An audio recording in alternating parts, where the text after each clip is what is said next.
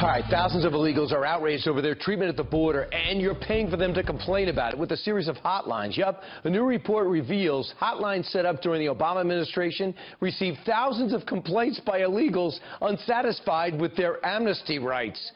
Think about that for a second. Tying up phone lines for 85,000 hours and costing taxpayers $15 million.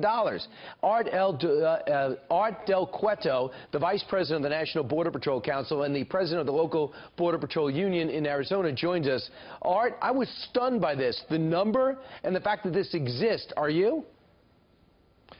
What's more stunning is a lot of these complaints were frivolous complaints. So not only is the money that was being spent on the individuals that are answering the phone calls, but also it was taking agents away from the field when frivolous complaints were being made. So they would open up investigations, you'd remove agents from the field, and now you have less agents on the field. I mean, it's horrible. What message are we sending to illegals sneaking in that we have complaint hotlines for them? What are we saying? That they have as equal rights to us? I think the bigger picture is we were empowering these groups. Under the Obama administration, they concentrated on empowering the groups that were anti-law enforcement. They were empowering groups that would make complaints on law enforcement officers. We're seeing a change, so, I mean, we're happy about that.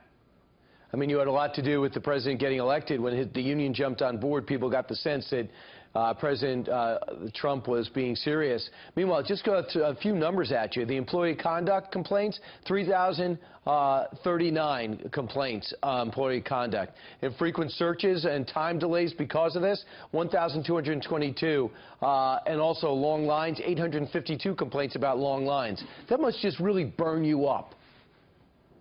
It angers you, and like I said, it was a huge morale dump on a lot of the agents that were out there, because it's hard to do your job, and that's what these agents were doing. You know, I work out there with the agents. Right. I'm out there in the field.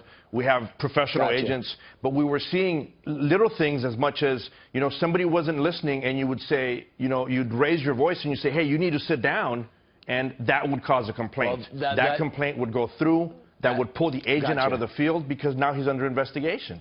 And by the way, Art, there's a new sheriff in town. That's what he said yesterday. Thanks so much.